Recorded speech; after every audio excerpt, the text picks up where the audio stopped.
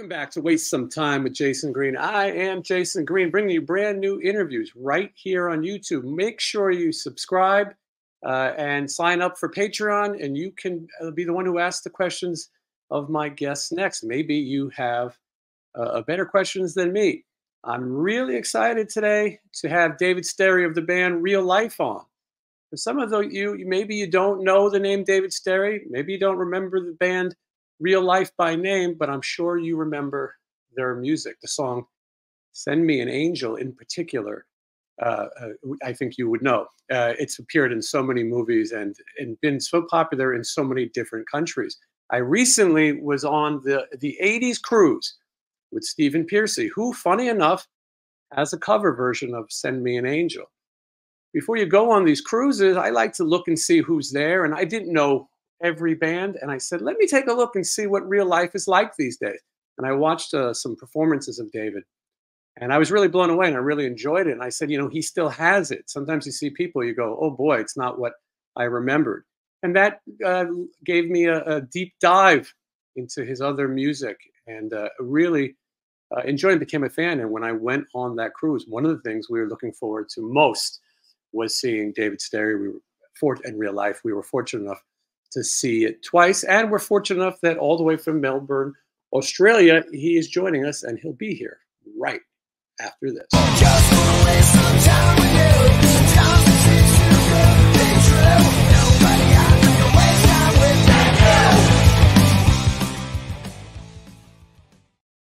All right, please welcome David Sterry. Hey, Jason. Thank you for the kind words. Oh, thank you so much.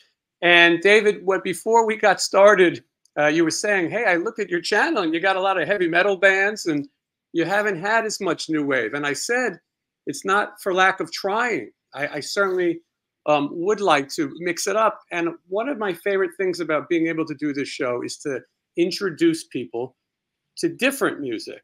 And so maybe some people watching know Send Me an Angel or some of the others, but it's so nice that after this interview, people will go and check out more of your music. We're fortunate you're here.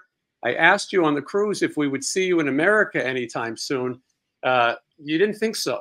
It's hard to do this. It is. The bookings these days, they're made about 12 months in advance, and you've got to organize the visa. The American visa is notoriously hard to get. It costs a lot of money and takes months and months, and you're never sure up until virtually the day before you go whether you've got it or not. So at the moment, it's in the too hard bag, but never say never. Yeah, which is a good thing. I can't tell you how many people who've been on this show who are in bands in Finland or Sweden, overseas in general, and they all say the same thing. This visa is very difficult to come by, but we still have the music, and thank goodness for cruises like that 80s cruise. When I met you right before you performed, you said, I feel a little bit like I have imposter syndrome. Explain what you meant. Well, I do. There's a lot of people that you just, that you don't feel like you're this amazingly talented or gifted person. And, I was really on the ship wondering, is anyone going to be at my show? Is anyone going to come and hear me talk? And I think of that all the time. I don't walk around. I've never been a good rock star, Like you mentioned my name. People wouldn't know my name. They'd know the song. I was never like this amazing frontman like Stephen Pearcy or Michael Hutchence or, anyone from a famous band who had a real rock star at the front. I was never that kind of person, fortunately and unfortunately. And a lot of the people who came out of your genre, and we'll go back, aren't necessarily the most recognizable faces. Some people of that new wave movement were happy being behind the scenes. You couldn't always recognize everybody. So we're going to talk a little bit about your career, and then we'll talk a little bit. I want to get into your movie soundtrack. You have quite the list of strange movie soundtracks. But first, David, tell me, so you're growing up in Australia. What, and I sorry for my horrible New York version of pronunciating any words, Australia, Melbourne, I'm the worst. But tell me about what first drew you to music. Growing up as a very little kid, I remember when I was about 8 years old hearing the Beatles on the radio, hearing She Loves You, Yeah, Yeah, Yeah, and going, I understand why I like that. It's because you can't get it out of your head. You repeat it and you repeat it, and that's what becomes a hit song. And then when I was about 13 or 14, I managed to get my parents to get me a guitar and some lessons. And I was just addicted. You know, I was very bad academically at school. I never was going to amount to anything. And so music was the way to go for me. Yeah, and you know, I've probably interviewed 300 people on this show, but the Beatles is a good starting point for most. I always hear the Beatles. I hear the Ed Sullivan appearance a lot, and I hear a lot of people say, "Look at these screaming girls." I wouldn't mind. I wouldn't mind doing that. It's a big part of it, especially if you're a bit of a nerd like me. You know, it's the girl thing is definitely a part of wanting to become a musician. But I remember seeing that Ed Sullivan show. God, I must have been really, really young. But I remember seeing it and just, I loved the Beatles. And then it sort of it morphed into the Beatles getting a little bit heavier, and then seeing or hearing Cream and Jimi Hendrix, and then Led Zeppelin. I'm actually quite a heavy rock fan. I saw Led Zeppelin, and I saw Black Sabbath, and I saw very early Pink Floyd. But it sort of seemed for me, it wasn't until kind of punk had sort of finished, because I was never that angry, and new wave came along where you didn't have to be an incredible virtuoso to write pop songs of that era. And so that's where I kind of finally came in the door as a musician. Yeah. After the punk movement, post-punk, new wave really started to take off, and the music lasted. You know, people still love that music. There's a scene for it. People want to dance to it. Clubs are still spinning this music, these songs. Real Life goes back to 1980, I believe, and you answered or earlier. No, that's right, correct. We formed in 1980. Yeah, it was about three. Oh, then it was 3 years before we wrote "Send Me an Angel." Yeah, and you answered an ad, right? Yeah. It was a very early one Saturday morning. I was asleep, and there was this loud banging on my door, and a friend of mine had brought the morning's paper and said, "David, there's an ad in here from a keyboard player, and you have to call that number." And I went, "Oh, no. But I eventually did, and it changed my life. It's one of those moments where you can go, wow, if I had not have done that, I don't know what would have happened.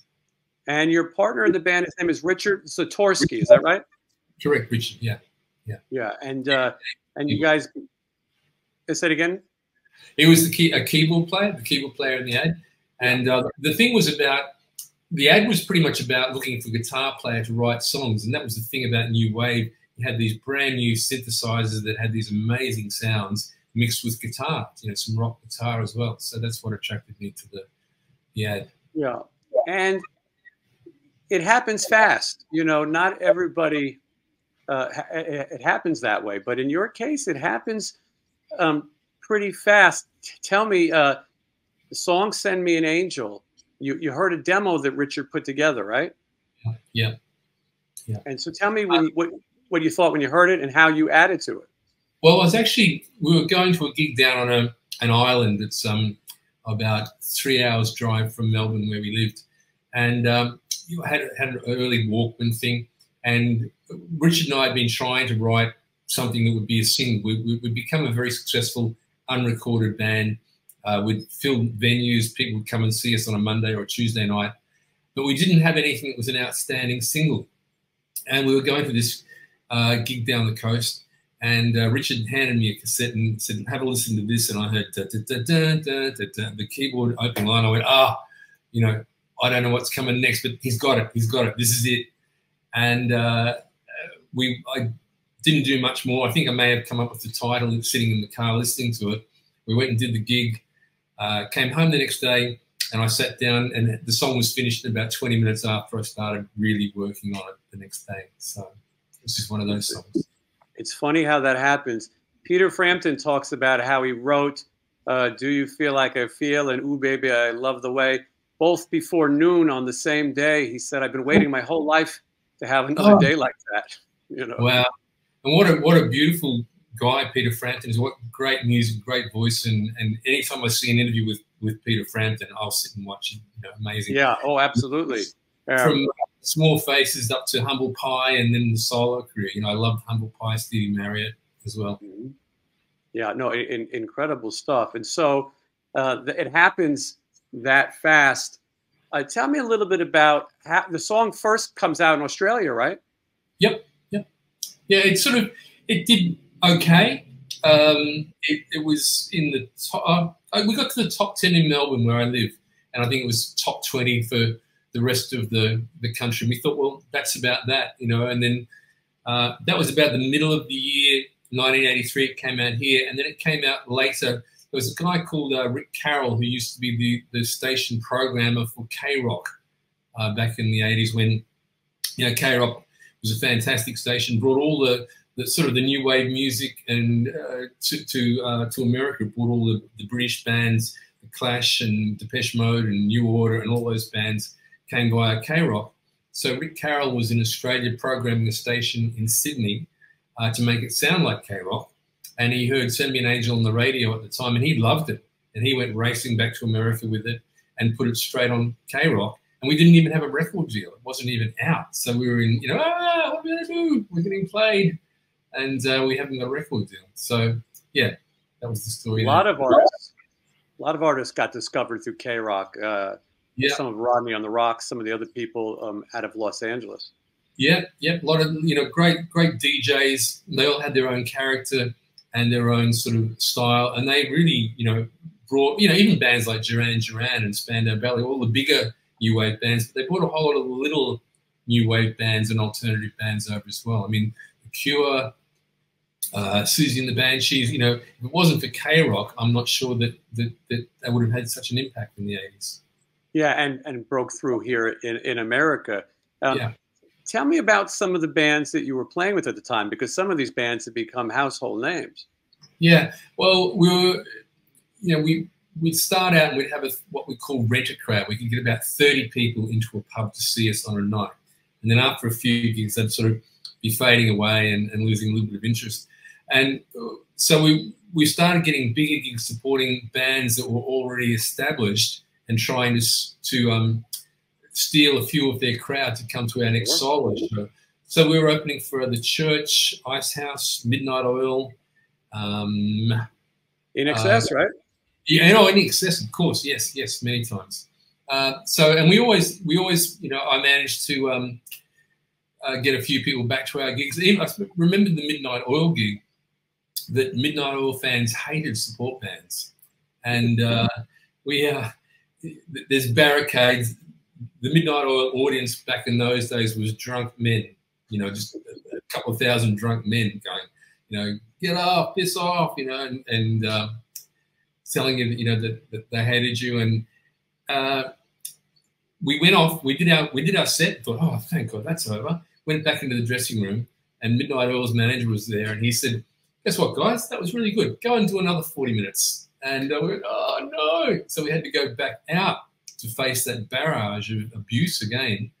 And at the end of it, I'm kind of saying, look, you know, by the way, we have a show at a pub called Macy's on Tuesday night. Why don't you come along? It's like, boo, boo, get off, get off, get off. But that next Tuesday night at our solo show, there's at least 10 of the guys that were screaming abuse that they're going to kill us, get off. And I said, we thought you guys hated us. And they said, you've got to do that at a Midnight Oil gig to the support band. We really liked you.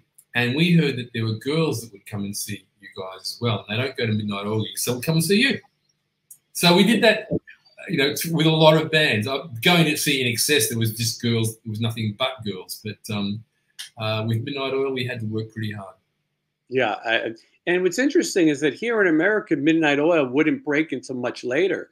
It wasn't until Beds Are Burning, which is probably late 80s, early 90s, that they broke. Yeah, it's interesting. It was kind of surprising, actually, because they very much are a very, you know, political Australian band. And I thought a lot of the concepts that they were singing about, Americans wouldn't understand or perhaps resent what's the song? U.S. Forces Give the Nod and songs like that. I thought, oh, that's not going to go down well in America. But then, of course, Peter Garrett became a politician here in Australia. Right.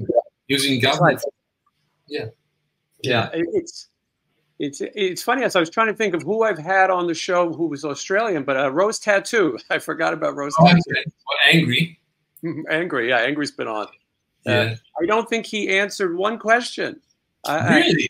He talked about politics and other things, but everything just kind of, he asked more questions about me, and we just kind of went in this circle. But it's kind of a conversation, yeah. Yeah, it was interesting. At what year do you first come to America? 1984, yeah. Oh, by the way, too, we opened for Rose Tattoo once, which was pretty frightening.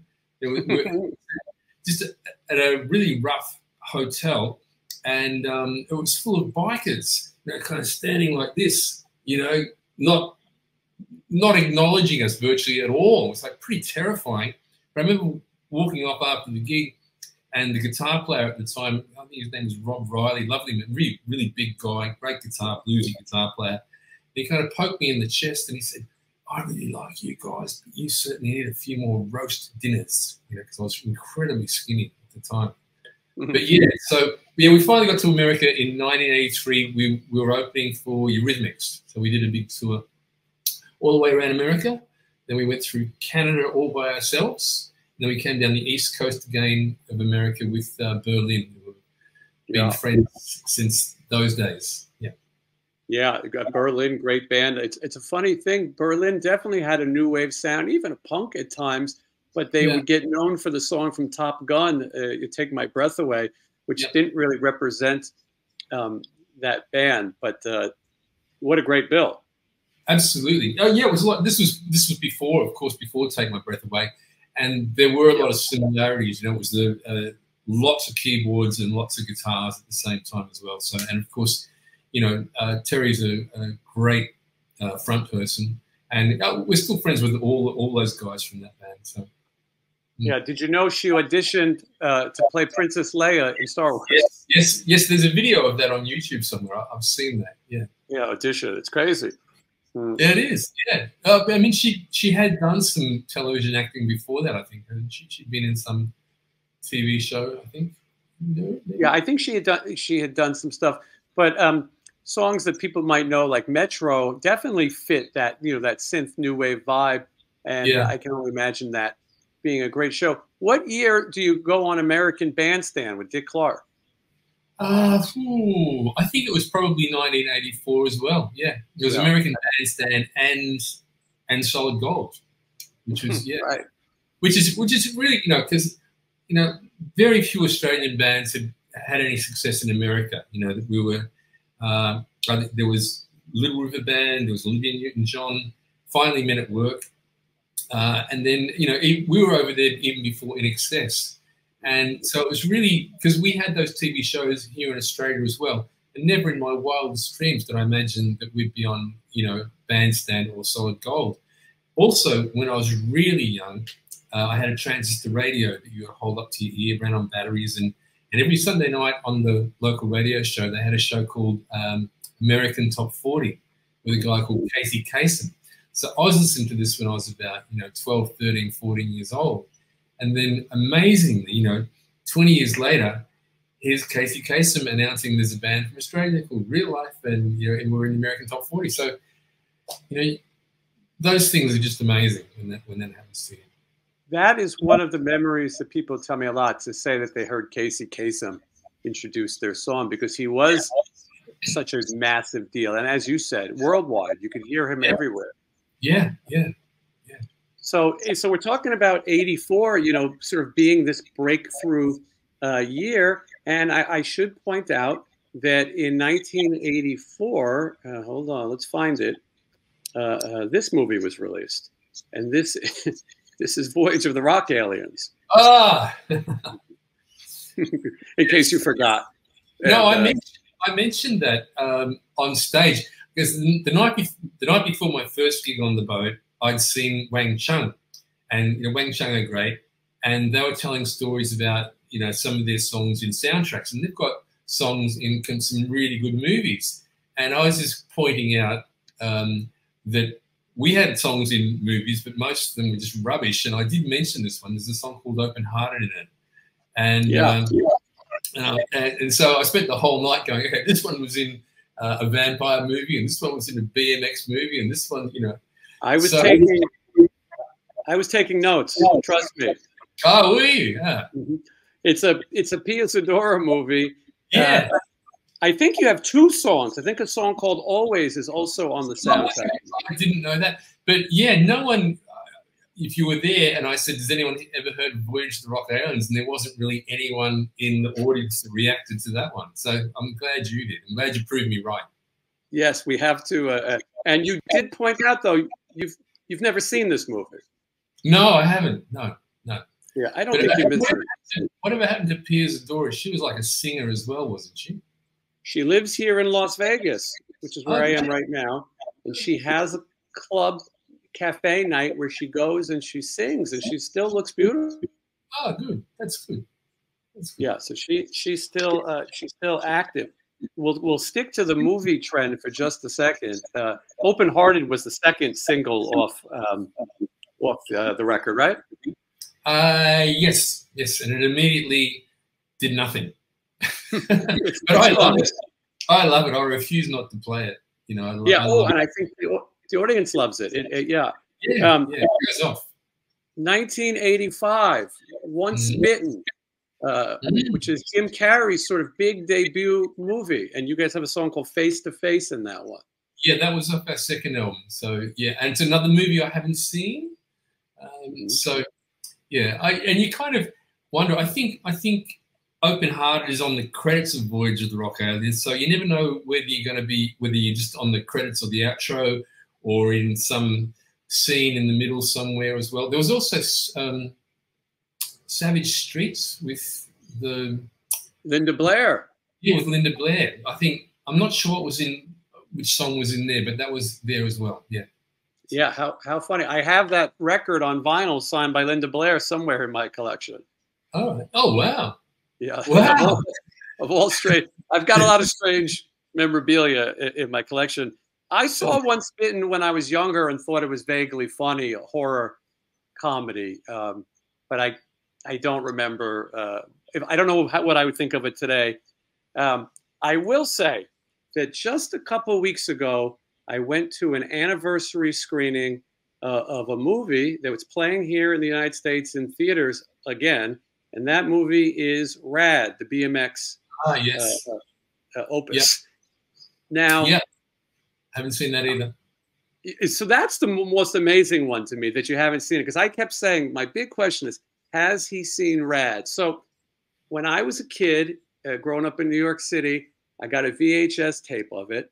And I enjoyed it, but I did remember enjoying the music. A guy named John Farnham sang a lot of the songs on the soundtrack, and they were very catchy. It was sort of a Rocky movie or Karate Kid, just with bicycles. And I never even knew how to ride a bike. That wasn't a thing that we did in New York City, at least. But I liked the movie, so I said, I have to go to this screening and try to refresh my memory and see what I'll think. And then after seeing you, I said, I've got to see Send Me an Angel on the big screen. Now, did you at least see the scene that your song is in? Yeah, I've seen the scene. It's all over YouTube. But did you also see Brad Pitt doing I did. Yeah, that was a couple of years ago. That was like really, I couldn't work out the connection of why he was doing that. But I was very happy to see it. I'm going, what? It's crazy. But no, I haven't seen it. Jimmy Fallon had Brad Pitt on the show promoting a movie, and he was making the point that you can hide people with stuntmen. In the movie RAD, whenever one of the kids gets on the bike, they put on a helmet because the stuntman does the rest. Okay. And so Brad Pitt does it. Now, for anyone watching who hasn't seen RAD or know this scene, it's a dance, a school dance. And the kids, Lori Loughlin, who was on Full House here in America, she's the girl and the actor, and they do this sort of romantic dance on their bikes while Send Me an Angel plays, and it is so ridiculous but the audience was loving it. In my theater, people were cheering when that scene happened and that song came on. You know, there was a guy in America wrote to me quite a few years back who was a kid when that came out, and he loved it. I think he lives, him and his friends live in Redondo Beach or somewhere down that way.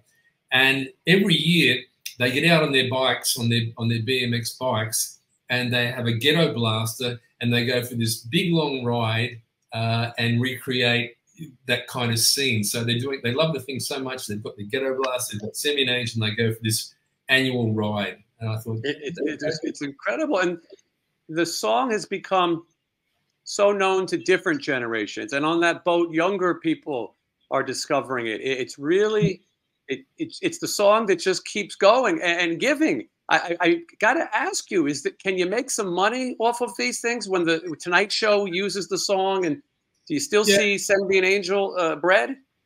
Yeah, I do. It pays my rent. You know, it still pays my rent. So.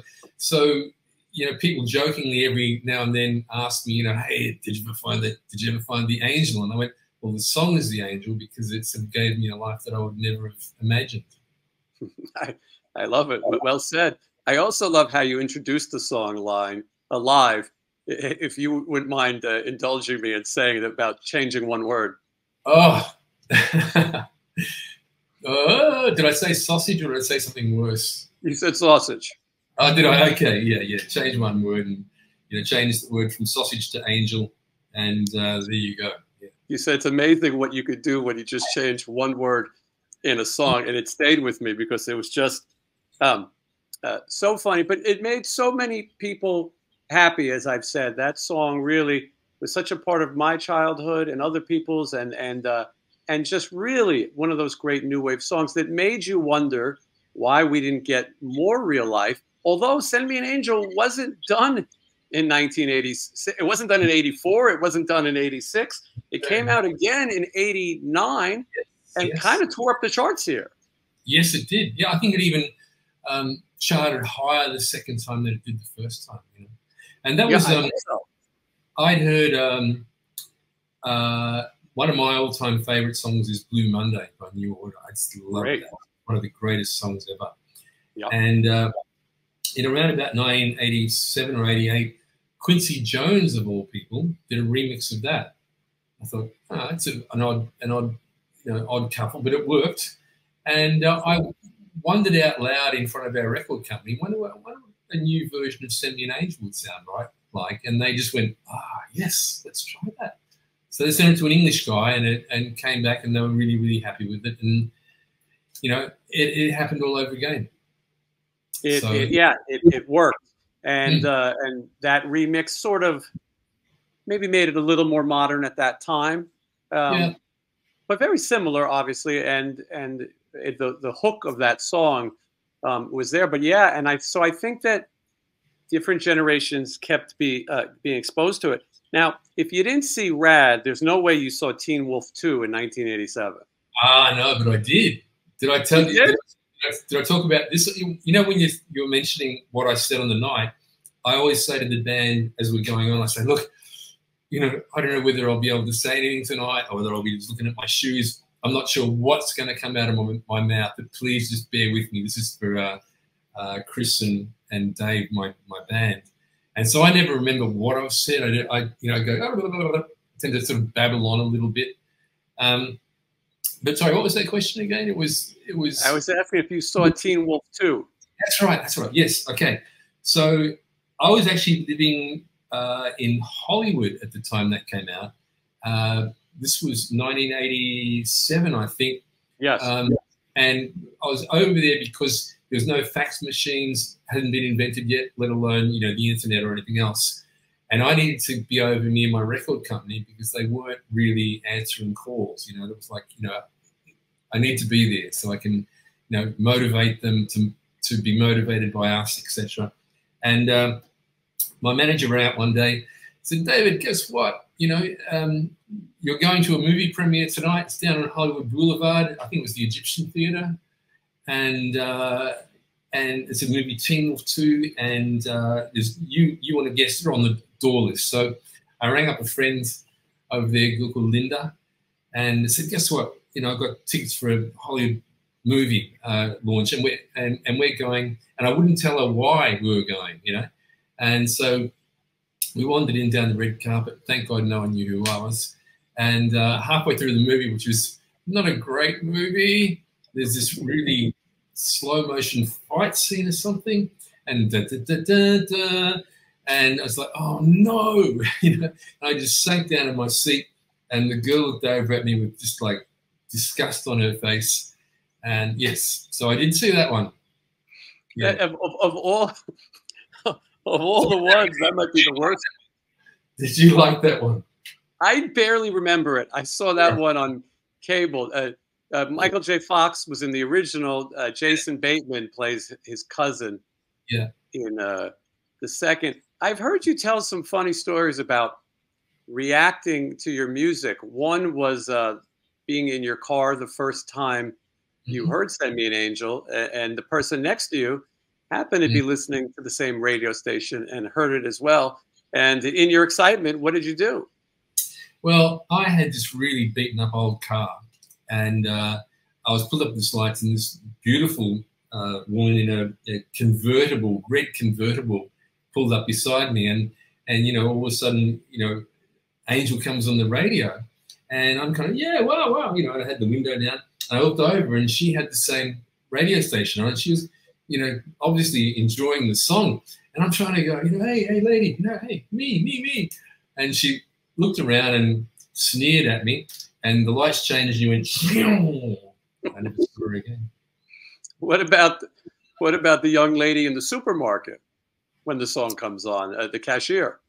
Oh yeah, all of a sudden they knew who you were. You know, all these. I love cashiers. You know, there's something about cashiers in supermarkets. Or you don't have them anymore. You've got to pay automatically. But yeah, auto. There was this one television show in Australia called Countdown, and it would come on a Sunday night, and everyone watched it. Families, you know, old, young, everyone watched Countdown, and that was the first time Send Me an Angel was on the show. And so the next day, you know, everywhere I went, you know, people who thought I was just a strange kind of guy with a silly haircut and a silly walk or whatever, you know, going to the supermarket, just everyone treats you so differently. And so there's all those beautiful girls. So I never ever got to date a checkout chick, but all of a sudden they knew that I was a rock star or something. There's one story though that you told where the song came on and there was a young lady working. Yes. That was sort of fairly recent, actually, just a few years ago. And so he reminded this old man wandering around the supermarket. And I love supermarkets seem to sort of dwell on the 80s a lot. And every time I'm in the supermarket, I'm listening to something, I know, or I've worked with just about everyone that I hear on the playback. And it was a strange, surreal moment in the supermarket. I went and stood under the speaker because I wanted to hear my guitar solo from under the speaker. And I noticed that the staff are they're packing some shelves and they're grooving around with it, you know, they're all enjoying it. And I get to the front of the checkout chick, and she's kind of bopping around. She's quite young, singing along. And I said, hey, you know, you like that song? She said, yeah. And I said, hey, that's me. And all of a sudden, she looked at me like I was a pedophile. And I thought, oh, I'm never going to do that again. But everyone in the supermarket knows that now, and they all just laugh at me now. So they all remember what happened and they remind me. So there's no escaping it. Yeah, it wasn't this guy that we're looking at right here. You were a little bit older with it. Yeah. I'm more like I look like now. Yeah. Who is that guy? Wow. Who are those young men? What happened? Yeah. Where are these guys now? Okay, so from left to right, that's Richard, who I haven't seen in about 30 years or something. Is he retired? Yeah, he was yes, he is. He was the keyboard player who wrote that, you know, the piece of music. And we didn't get along all that well, you know, but God bless him, you know, accepting me as a songwriting partner. And, you know, I hope he did leave the band and have a go at forming another band where he was more the focal point, more the front person sort of thing, and nothing came of it. The next guy in the picture is Alan Johnson, our bass player. Alan just gave up out of frustration quite a few years ago. There was never a lot of money to be made in real life. We went on tour. It cost us a lot of money. We made a record. We weren't recouping enough for it. So Alan just sort of out of frustration kind of left in about 2000, I think it was. And on the other side of me, on the right, is Danny Simpson, who was our original drummer. And Dan's still about. He's a mate. He's a friend. And he's survived stage 3 colon cancer. So, you know, there's a lot of people that you know in the music business, you know, getting on a bit, and we're all sort of battling things like cancer or stuff like that. So, but Danny's alive and well. Yeah, well, it's good to hear that he's doing well. This business isn't for everybody, and staying at it and having longevity. We're talking about a 40+ year career for you, even more. And so not everyone can do it. You were fortunate to write a song. You know, they joke about the gray whistle test. Can the gray hair ladies whistle your song? Or can you remember that chorus? Well, you have one that generations have found. You've stayed with it, and you've said that it's because music is what you do. Whether, you know, and for you, whether millions of people discover it or multiple people discover it, whatever it is, music is your passion. Yeah, absolutely. I don't think there's anything else I can do, and I'm certainly not God's gift to the music business. That's for sure. You know, it's. I remember on the ship singing "Send Me an Angel." You know, as soon as people hear the chords, you just see nothing. From where I am, you see nothing but people who are just going to forget everything bad in their life for 3.5 minutes. So, what a privilege is it to have that happen to you? You know, it's just wonderful. I get some beautiful letters about people tell you a little bit about their lives when they talk about the song. I recently got a beautiful letter and photo from somebody whose son is autistic. He's about 2 or 3 years old and hardly non-verbal, but he just comes to life when "Send Me an Angel" comes on. So what greater reward could anyone possibly have? Yeah, absolutely. And so a lot of people like myself may go, well, I'm going to go hear "Send Me an Angel," but we loved it. The rest, we got hooked on everything else. And then the next thing you know, look, Spotify might not pay artists very well, but boy, you can get instant music, and all of a sudden, we're listening to "God Tonight" and all these songs that we're thinking, how did we miss these? But for us, it's fresh. We're getting to experience something that just sounds so great, and it's heavy live too. You know, it has a new life. Some of these songs. Yeah, well, we're sort of what you said, heavy. I think people have always surprised when they see us that we're a bit heavier and more performance oriented than they would expect from us. So, you know, we always used to, when you're opening for bands like Rose Tattoo and Midnight Oil, you've got to sort of be able to put something out, you know. So it's about trying to put out and seeing what you get back and trying to build on that. I think every performer that, you know, does the same thing with that situation. Yeah, and I've been dwelling on 1983's Heartland. That's the record that most people know. That's the first time that "Send Me an Angel" was released. There's that record right now. And I'm sure a lot of people have it or heard it. If you haven't, you can do that now. That wasn't the end of Real Life. 1985, Flame. 1990, Lifetime. You're the only constant member, as you've said. You've kept Real Life, the brand, going. Yeah. I guess you know, there's a lot of bands that are out there who maybe shouldn't be using the name, like Little River Band, for instance. There's none of those singers or songwriters in that band anymore, but they still go out and tour. But for me, it was I wrote the songs, I sang the songs. So and no one ever asked me about anyone else from the band. No one ever says anything about Richard. Or there's been a few keyboard players in the band and a couple of drummers, and no one ever comes up and says, you know, why isn't so and so here? So I guess I'm getting away with it. Well, I don't think it was that type of band where, you know, if it was Duran Duran or something, each guy had a pin-up and they knew who everyone was. Whereas other than they knew the front person, again, you played the guitar, you sang the songs, you wrote the songs. And so it wasn't a band where everyone knew every name. And that's when I looked it up, because when we go on those 80s cruises, I go, let me see what bands are real and which bands are just ridiculous. And most of the lineups on that boat was pretty good. But when I saw real life, I said, well, let me watch a modern clip. And I saw you, and that's all I needed. I was like, well, this is the guy. These are the songs, and I want to see more. And I think that that's what the audience feels. So I don't feel like you're the an imposter in any way.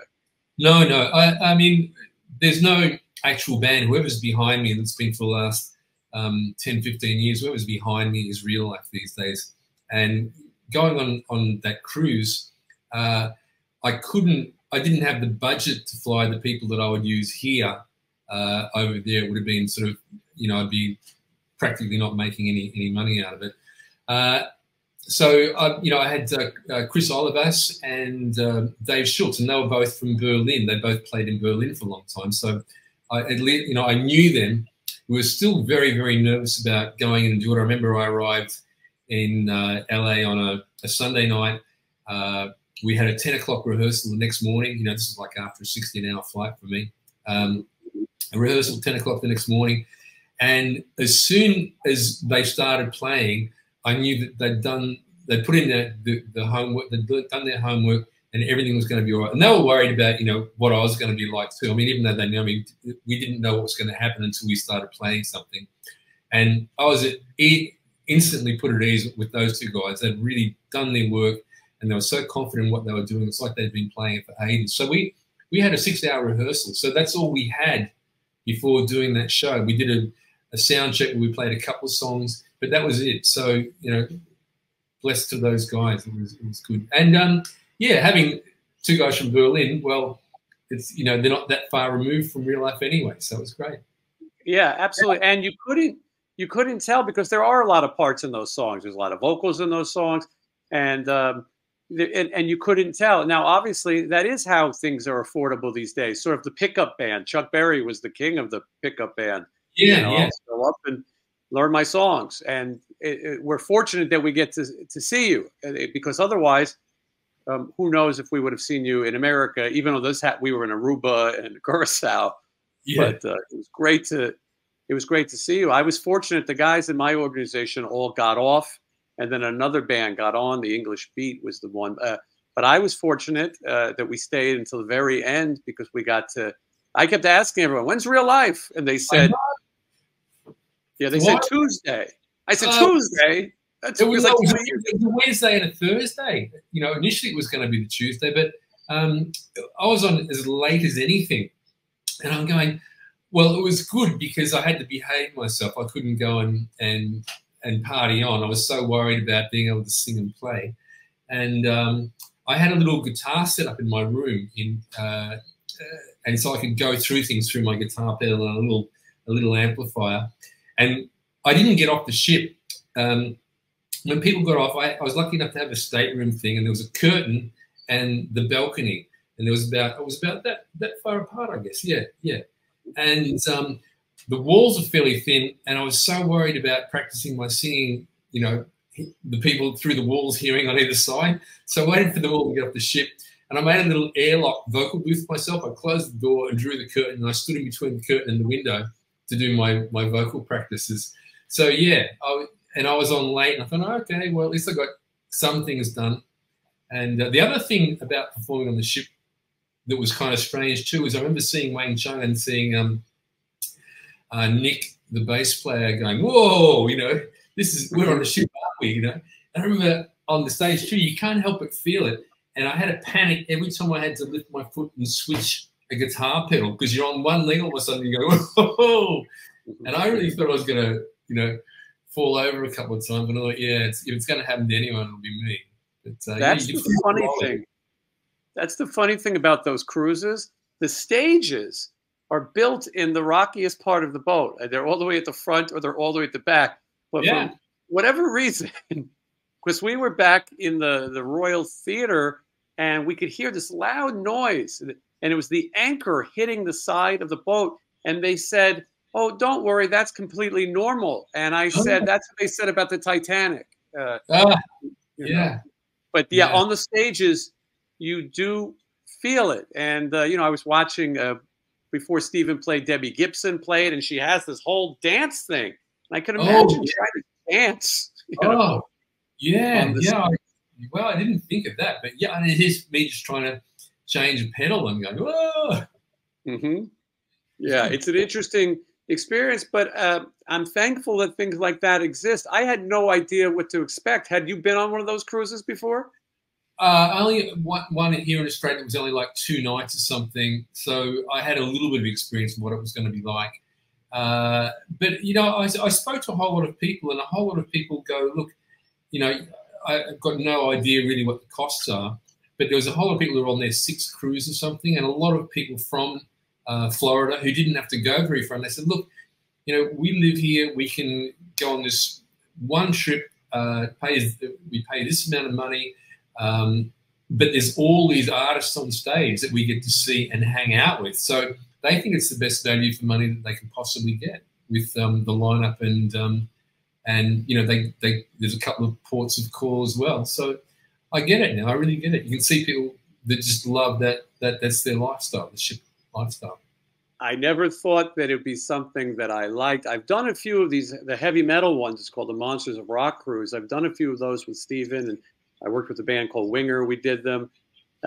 This one was longer. The 80s cruise was a longer cruise, but boy, it was the closest to a vacation that I feel like I've taken in quite some time. And once Steven was off the boat, I was free, and it was enjoyable, and I can see why people like it. Your meals are paid for, like you said. And yeah, and they're meeting up old friends. They've all been on the, you know, people have been on 6 or 7 cruises, you know, so they're catching up with people that they know. And yeah, and the acts are great. I mean, the theatres are great too. You know, the big theatre, I saw Sebastian Bach, who I thought was fantastic. He was great, He's a great personality, isn't he? Great, you know, great storyteller. You know, a lot of fun. He was funny. Yeah, he was funny. Very, very, very funny. And you know, I love the English Beat, so I saw them as well. They were just fantastic. And I saw them. I saw Soft Cell. Did you see that? No, I missed Soft Cell. I'm sad to say, but I did catch up with a couple of my English mates, Escape Club and Wang Chung, of course. You know, so they're sort of people I've worked with before. So you know, the English and the Australians tend to stick together a little bit. I've noticed, yeah. And the people on these boats, the fans are very nice. I really felt like it was a very positive, nice vibe. They don't hassle you. Were you in the meeting before we sailed, in that meeting we all had to go to? And yeah, Steven refused to go. Yeah. The guy who was the production manager guy, he said, we have very nice people on this boat, and they won't hassle you. If you just walk about, you know, if you hide, then they're more likely to sort of pounce on you. But if you're just wandering about, you'll be fine. And they were lovely. You know, they kept buying me drinks and more drinks and more drinks. It's a nice thing. I mean, I've worked with bands where some members decide to hide, but I think it's a nice thing for the fans to get to say hello. And it's a nice thing for people to tell you how much your music affected them. You know, I was so happy to meet you in one of those lounges and take a picture and things like that. I'm a fan myself. And so it's a nice experience to meet people that you wouldn't meet in your everyday life. You're far away right now. You're, as far as I'm concerned, you're in the future. I am. We live. It's the day after you over here, and we Australians, we live in the future, and you Americans live in the past. And it's what it's Wednesday here. It's Thursday there. Before you go, I want to talk about Sirens, because that's new music. Now, it came out in 2020, but these are pandemic years, and a lot of people's music was hard to promote, was hard to get. And so tell me a little bit about that record.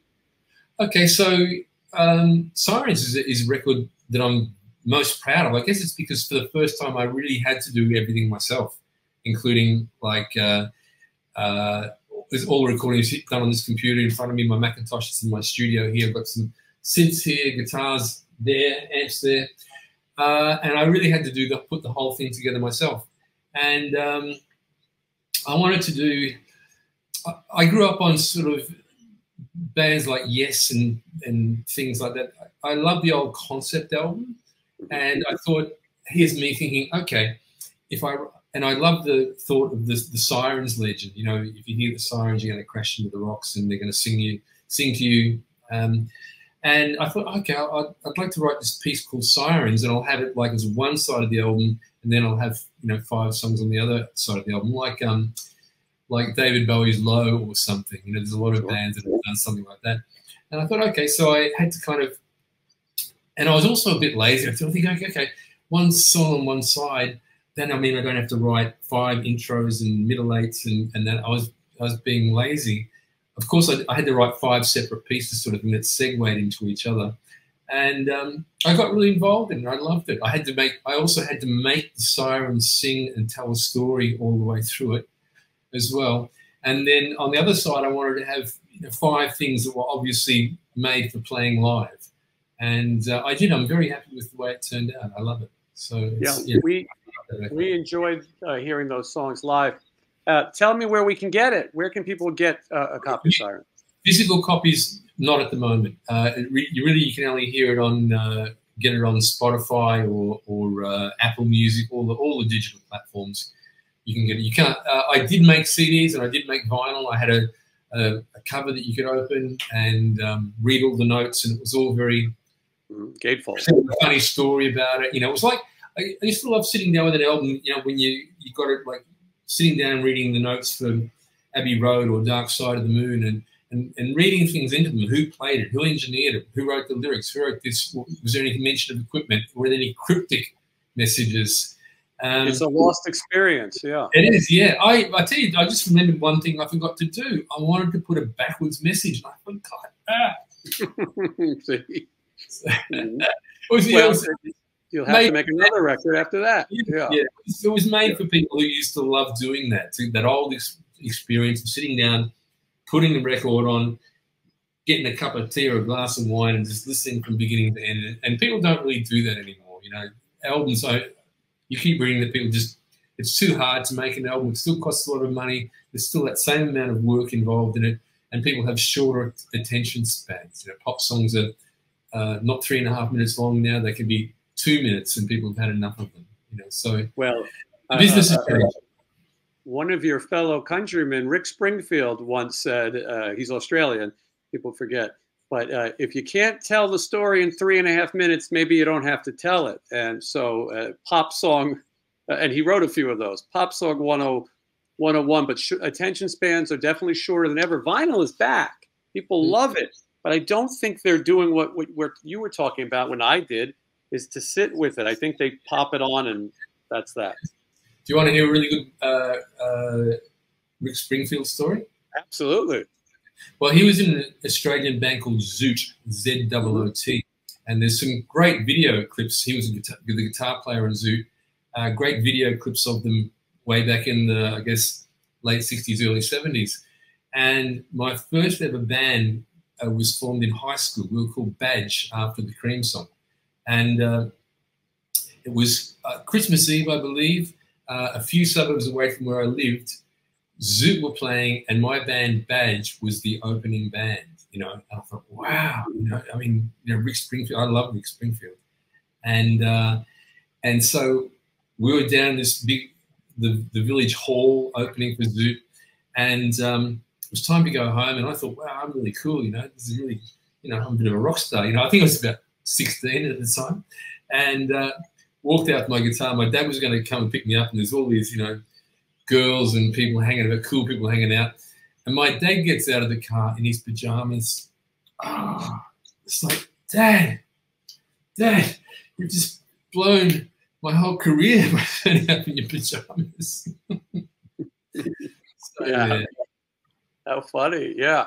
Yeah, that's Zoot. There's great music. I've listened to that. I think a lot of people in America, you know, they know Rick Springfield's American music, but he had plenty of his music as well. I think one of the Malcolm Young's brother was it George Young? Was the Easy Beats? Yeah, whoa. Easy Beats. Yeah, that was a huge inspiration to him. I know.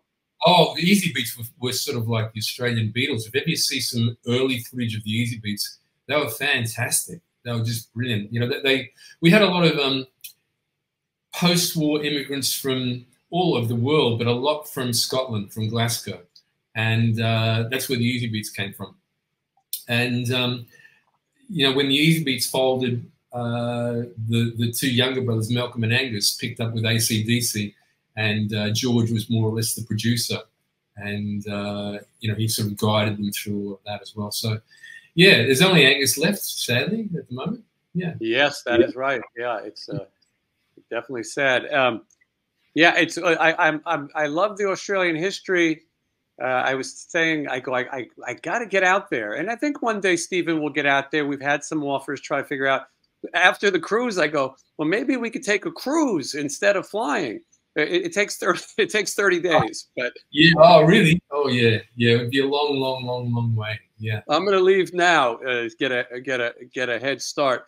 But there'd be a big lineup for 30 days. Imagine how many people.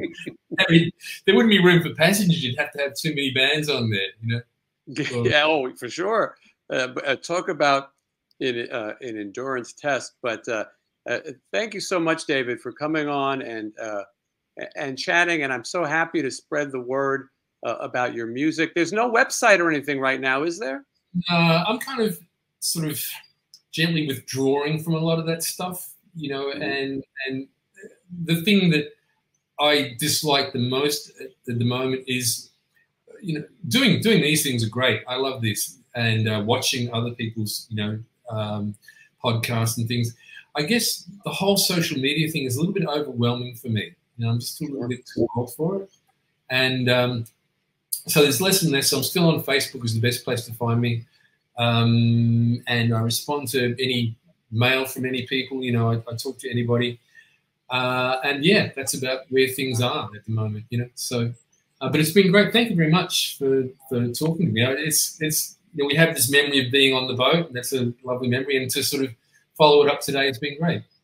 Yes, absolutely. I felt that way. As soon as I saw you, I said, I've got to convince him to do the show. And as you said, maybe you're a little different than my target demographic, which is what I strive for. I want to talk to different people. I love all kinds of different music. And so I'm so happy that we're able to work it out. I do hope that we'll get to see you in the States at some point or on another cruise, something like that.